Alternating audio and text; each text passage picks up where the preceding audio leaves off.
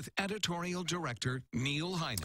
For as much as we decry the polarization of our world, of our state, of our communities, it often feels like there's precious little we can do about it. Some of that is a lack of will, but some is a lack of opportunities as well. This weekend, Edgewood College is hosting an extraordinary conference, what organizers are calling a Shared Common Ground Conference, promoting respectful listening, dialogue, trust, and action to bridge the divide.